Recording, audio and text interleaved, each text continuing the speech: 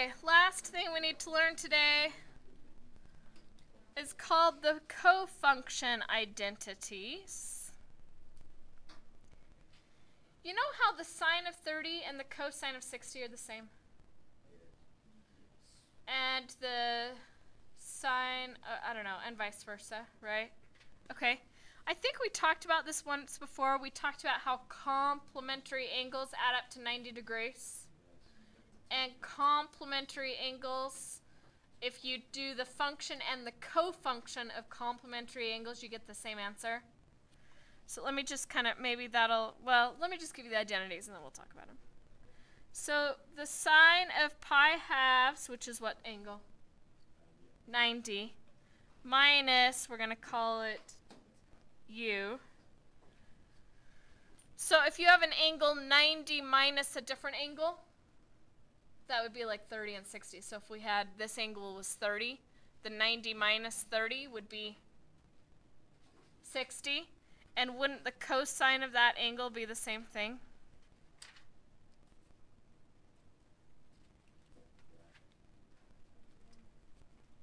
So tangent of pi halves minus an angle is the same as the cotangent of that angle.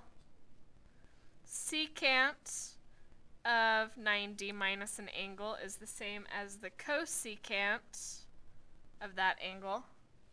And then do these go the other way as well? Yes. Yeah, so these are known as cofunctions.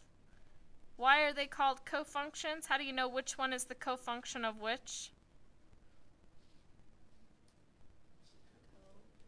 It's the co that does it. So you have sine and cosine. You have tangent and cotangent. And you have secant and cosecant that these rules work with. Okay? So just remember, pi halves is your 90 degrees. So if you have an angle and you take 90 minus that angle, you're finding the complementary angle. The cofunction is the same as the function of that complementary angle.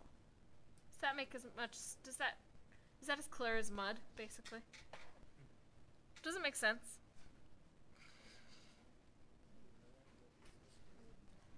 Okay, let's do a quick example.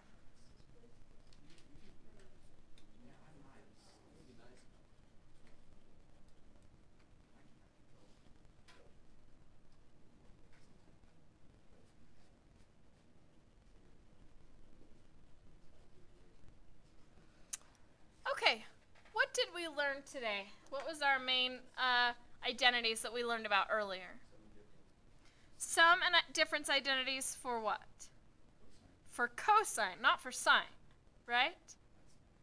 This one's sine.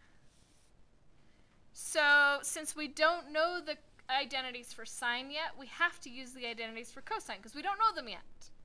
Okay? So is there a way that we can change this to cosine?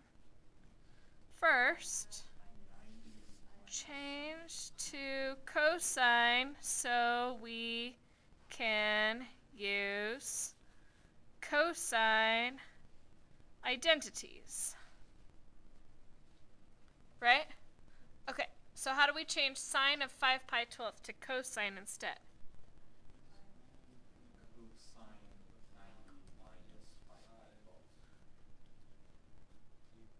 So pi halves minus 5 pi 12th. So we need a common denominator to do that.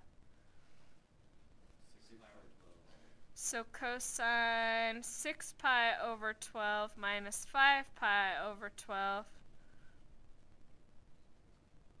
which is the cosine of pi over 12. And since we were just barely talking about that problem, it's not on this page.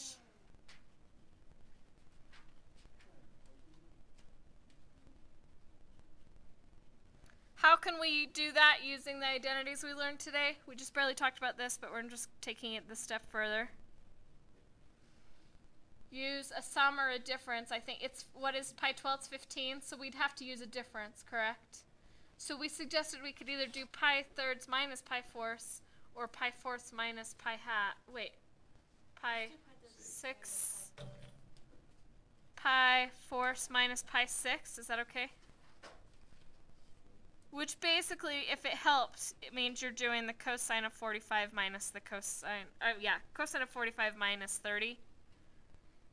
So then I'm probably not going to finish this problem all the way because the bell's imminent, but cosine of 45, cosine 30 plus sine 45, sine 30, square root of 2 over 2, square root of 3 over 2, square root of 2 over 2, 1/2, simplify, take it from there, right? So do you see how we're now using the cofunction with the cofunction identities with the sum and difference identities so that you can change a sine to a cosine and then use the cosine identities. That's all I have written down. We barely kind of got through everything. We might have to pick up some pieces next time, though, because we went through it so fast.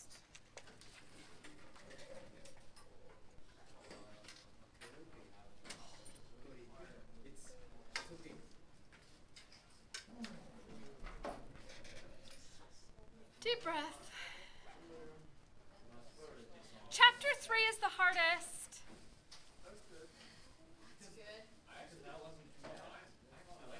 So we're not done with chapter 3 yet, but chapter 3 is the hardest.